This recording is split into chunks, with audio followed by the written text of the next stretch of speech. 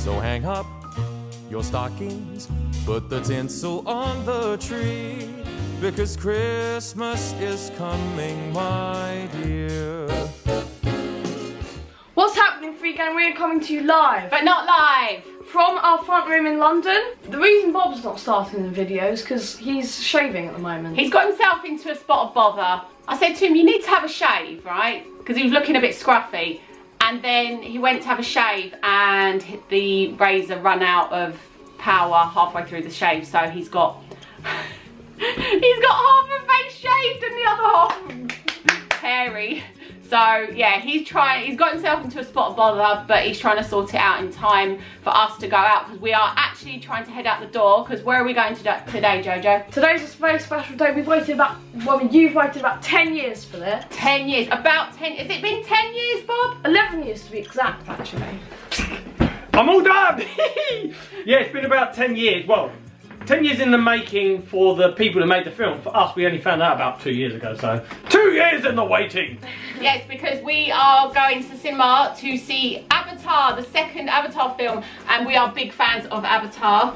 Today, we are going for the full cinema experience. We are taking snacks, I'm taking blankets, we paid extra for the best seats. Yeah, we've got to get some popcorn. We've got to get popcorn, yeah, everything. Full cinema experience. It's not only 3D, but it's also IMAX as well. Oh my god, that is the full cinema experience. But we are running out of time to get this experience, so we've got to head out the door. Come on, FreeGang. Yeah, come on. So, we're in town now to heading towards the cinema. Look at this one, fully prepared with blankets.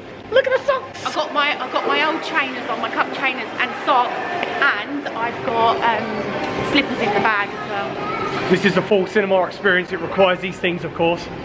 We're quite lucky as well. Where we've parked, there's a valeting service, and I don't know if we told you this when we went up to North Wales, but our car, in the snow and all of that weather, got absolutely covered in dirt and it needed a clean. The guy saw it and he was like, whoa! He said £1 million. Right, we're inside now.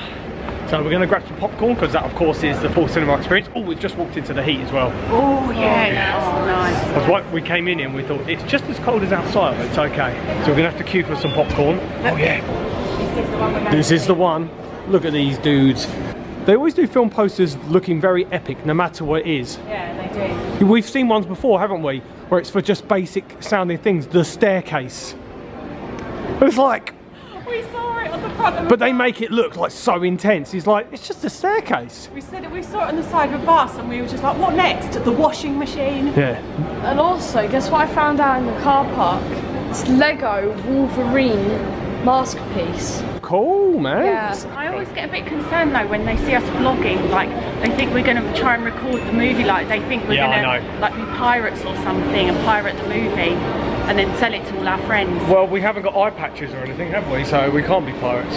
We have been pirates for a day before, and we don't look anything like we did then. That was a fun video. Please check out that video if you haven't seen it. If we're talking about suggesting videos, check out the one when we tried to sneak into a cinema with loads of food stuffed in our jackets and stuff. That was probably the funniest one ever. Funniest video ever. Anyway, we're running out of time. I feel like we need to divide forces. You go queue up for popcorn, I've got to collect the tickets from the machine. Okay. Look what JoJo's got. Oh, wow. We're filling out with popcorn, yeah? Yeah. Nice. I thought we were just getting that. Well, I'm sorry I did get the other. Well, he can have that one to himself and we can share this one. I was thinking full cinema experience, this is great, but I think it's too cold for a vegan Magnum. Yeah? Too cold. You have to stop you, I've got some bad news. I forgot to bring the 3D glasses, because I know we had some from before. And obviously we're watching this in 3D. Fortunately, they gave me 3 packs. Are we all ready to go in then? Yeah. Come on, let's do this. We'll see you after FreeGang. We just come out there, guys, and we went past a homeless person. Jojo just went up to him on his own and said, "Is there anything I can get for you?" Yeah, and he was hungry, so we got some nice fresh bread. Yeah, we got some focaccia. Okay, what do you think of the movie, Jojo? Yeah, what do you guys think? It was pretty good. It was very, very intense. Super intense. Yeah, like as far as just appreciate the piece of art and creating that, it's unbelievable. Never been done before, motion capture underwater for so much of it. But just like the story, deeply emotional, like really centered around family, which really got me. Yeah, every time I watch those movies it makes me feel a stronger connection with our Mother Earth. Yeah, Does it make because sense they are to you? so focused on that again and again, aren't they? They're always saying great mother and yeah. Yeah, just But there's so many things that are very reflective of human society, isn't it? Like there was like just such an overwhelming apathy from a large amount of humans, and then there's a small select few that have real respect and understand the balance, and yeah, it makes you really reflect. You come away and like yeah. But yeah, I recommend if you're into those films, definitely go and see that one because it is really, really good. Come on, Jojo, we're going upstairs. Not that we're doing a film review, just our opinions. There are some battle scenes though, just if you're not a fan of things like that. I'm not really a fan of those kind of things, but I just love these types of movies, so I kind of just like... Yeah, there's a very central theme about them, isn't there? In the sense of like the respect of Earth and everything, the planet. Yeah. Just realised we were going upstairs and we're not parked up, so we're coming down again. you literally said going up the stairs. To be honest, I saw stairs going up and I didn't even think that's the only way. There's no down. There's no down, you're going the wrong way. Let's just stick to the lift and buttons and labels that say what floor you're on. Down, please. I'll tell you what it's called for once we get home. It's a nice hot cup of tea, right? Car park. Cold. Even being out this little bit, it's so cold. So we're back home, guys. We've got warm, got cosy, had our tea, had our dinner. We've got our cozies on. Well, I have anyway. You've got your cozy. The reason we've decided to sit down and chat to you guys is because there is something that we mentioned in a recent Q&A video about a situation where we had what we would describe as our worst Christmas ever. And we asked you guys if you felt that you wanted to hear that story, and you said yes, you did want to hear that story. We also said we had a story about the truth about Santa, but I'm not sure about that one yet because I don't want to get slated. I really don't want to get slated. Yeah. It's hard to go into that one. Yeah, it's hard for people not to judge us with that because they don't know the journey we've been on. Yeah, but maybe there might be another video for that, maybe. But this one specifically is sharing a story with you about what we would describe as our worst Christmas ever. As a family, since we've been together. Yeah, I did have a lot of Christmases I was not fond of prior to meeting Katie. Actually, by the time I came to meeting you, I did not like Christmas. I've had a good 10 years of just hating it. Yeah. But having a family... Your dad, can I tell them about your dad? I mean, I have to go. I just had different experiences. My parents broke up, there always used to be arguments between them. My dad didn't really make much of an effort after they broke up. I'd come down, I even wrapped up my own present one year. I'd come down to him wrapping up presents. There'd be alcohol, there'd be arguments, all of these things. But yeah, so that's all in the past. And when I met you and we had the kids, I put all my heart and soul into enjoying it for that first Christmas, which we shared with you guys recently when we shared it with the big kids as well. We shared our home video of our first Christmas as a family, and it was a bit of a tearjerker, wasn't it? Yeah. So check that out if you haven't seen that, guys. But that is a good place to start this story because obviously you know what our situation was, about why we did that Christmas big, how much we enjoyed it. And so that Christmas was in 2009, me, Katie, Sam and Jamie. From that date onwards, we committed always to doing big Christmases. Yeah, and so the next year, 2010, we were doing it big by going on a 2-week trip to Florida, which we left on Boxing Day. Still doing a lot of presents here, but overall, it was big. But it was the year after that is when things really changed. So 2011 Christmas then, at this point we had a new addition to the family in the form of 6-month JoJo. But something had changed in a situation with Sam and Jamie's biological dad. He'd recently got with a girlfriend who had a child herself from a previous relationship. And they had one day come in from school, because they'd been at their dad's the night before, and they came in from school and they said, "Oh, mummy, can we go to dad's for Christmas?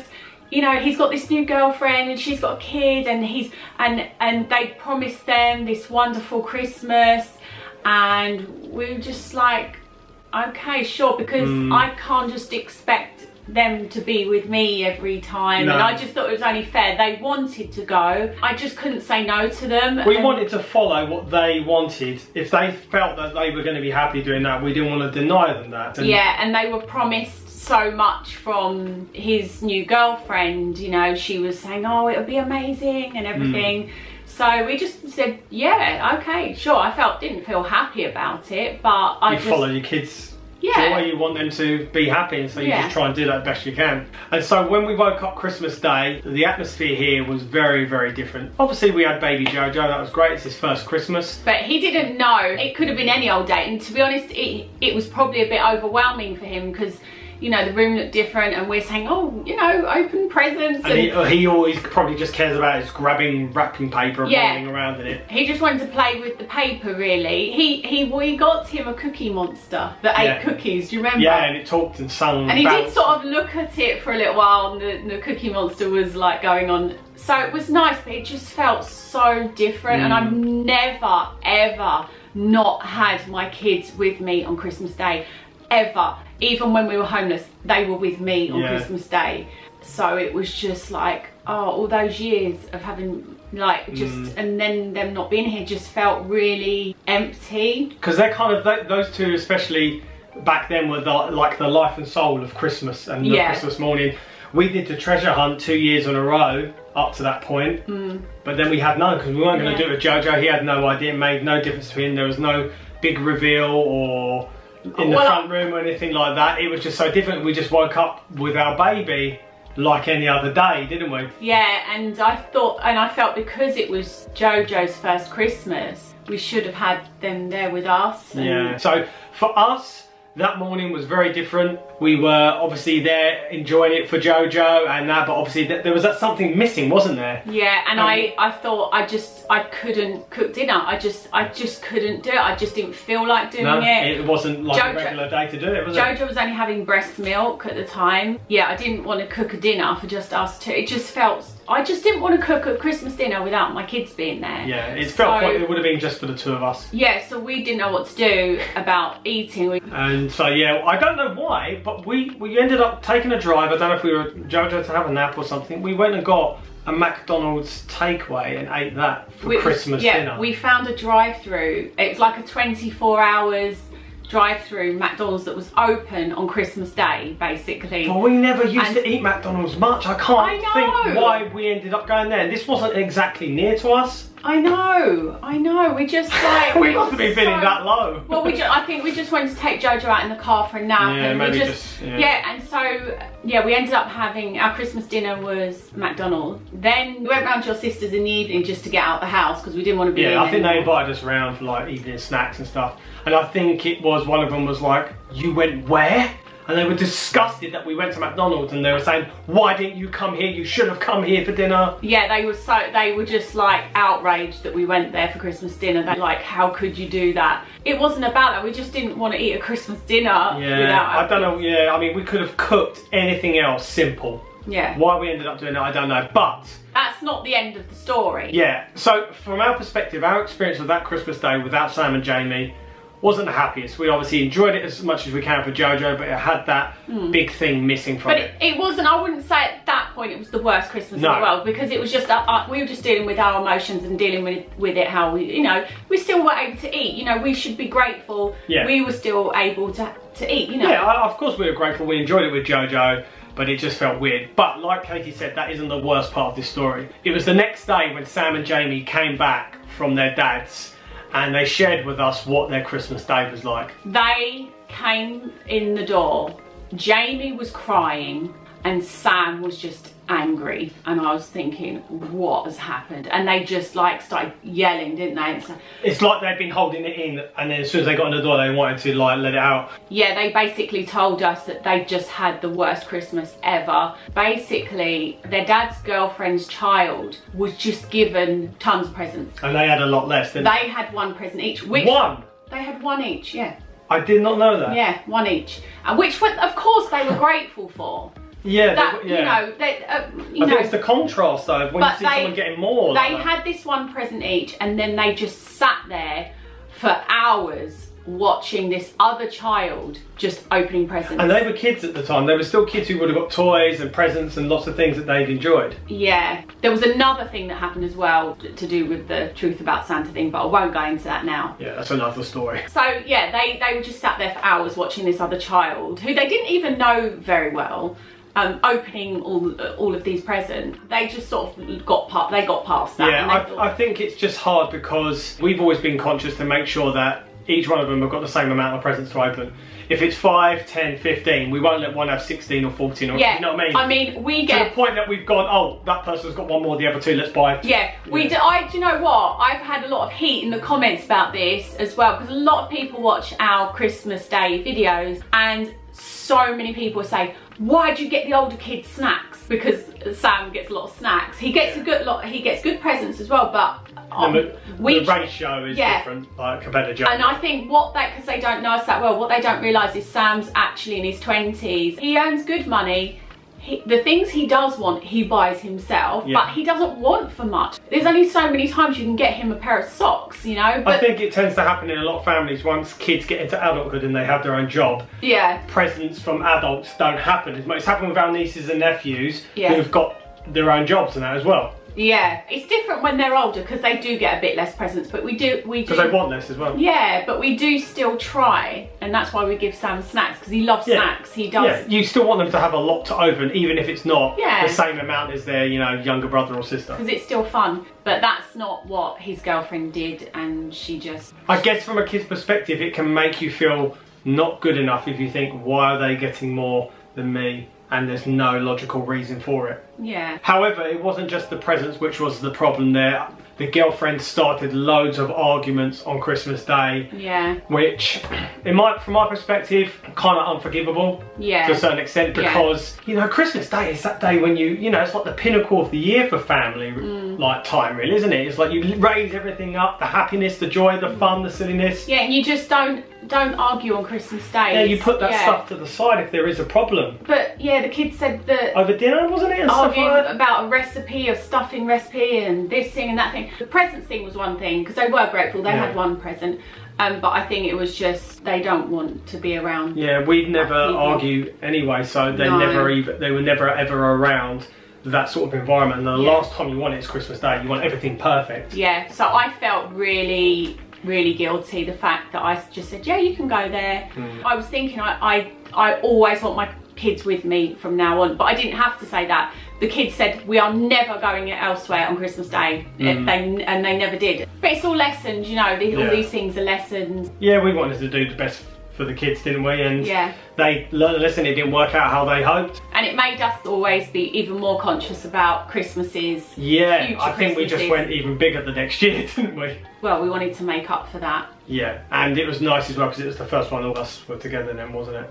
Yeah, and Jojo was becoming a bit more aware. So I think I carried him around for the treasure hunt. So yeah, that was our worst Christmas, guys. We don't mean to put a downer on Christmas with it coming up, but yeah, you guys had asked about it, so we wanted to share it. And you know what, these ups and downs in life, good, bad times, it's all part of the journey. And sometimes this negative end of the spectrum gives us appreciation for the good things when they do come. But yeah, we share these things because we're real, you know. We don't always get it right. Yeah, we have poopy days. Yeah, and I do have to apologise to my kids sometimes, but it feels very freeing, doesn't it? Yeah, and you grow from that as well, admitting when you're wrong. But anyway, that is it for another video, guys. I hope you have enjoyed watching this segment of Vlogmas. We've only got about a week left of these videos. We hope you are enjoying them. If you're new here, we'd love it if you subscribed. If you're subscribed already, hit the bell so you know about all the other Vlogmas videos coming up for the rest of this series.